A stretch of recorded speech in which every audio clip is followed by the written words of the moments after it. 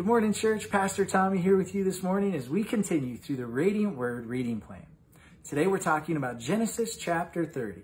And in chapter 30, it has a lot to talk about: jealousy, envy, rivalry.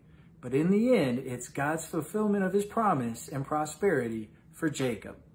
But we're going to start in verse 1, where Jacob's wife, Rachel, comes up to him and she says, "Give me children or I will die."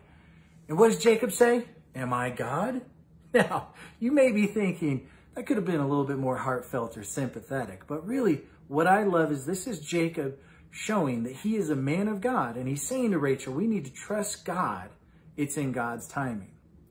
Rachel doesn't listen to him, though. And she goes and she gets her servant and offers her servant to Jacob. And through this servant, Jacob has 2 sons. Now, this is sounding kind of familiar, right? If you remember, Jacob is the son of Isaac and the grandson of Abraham. And remember, Abraham and Sarah went through a similar trial and situation in their marriage. But through this process, Jacob has 2 sons through the servant that Rachel offered him. Now, Rachel has a sister named Leah, and Leah sees that Rachel's had 2 sons. And you would think, as any good sister, she's excited for her, she's happy for her.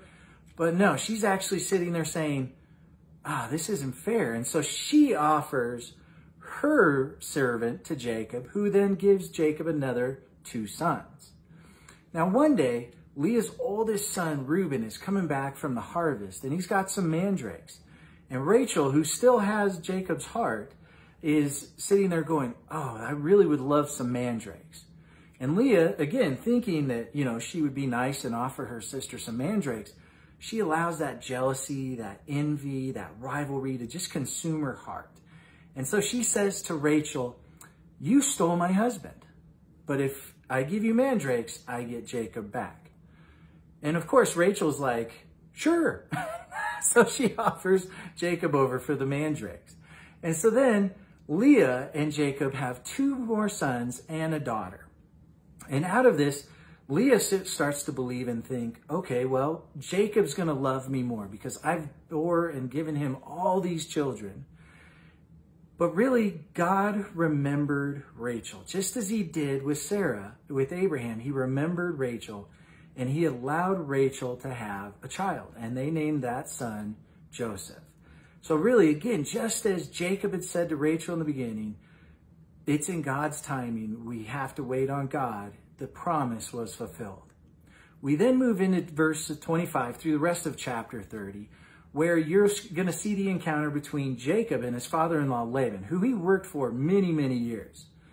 But essentially, Jacob goes to Laban and he says to him that he wants to leave, because in Genesis chapter 28, God made a promise to Jacob that he would be prosperous and fruitful. So Jacob then goes to Laban and says that he wants to leave with his daughters and his grandchildren, and he's asking Laban for some sheep and goats. Now, Laban, obviously, this is his family, but what Laban's seeing is Jacob was very good at his job, and Jacob made him a very wealthy and prosperous man. And so he says to him, go ahead and do this, and he puts some kind of an agreement in place. And so Jacob and Laban agree through this, and through Jacob's hard work, and this is where we really start to see where if we honor our employers and if we work hard for our employers, God will bless us back as well. Because what ends up happening is God's promise is fulfilled, and Jacob has just becomes very prosperous through the speckled and spotted goats and sheep.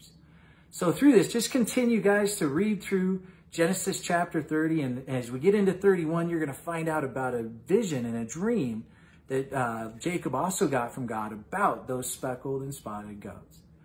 Love you guys and have a great day.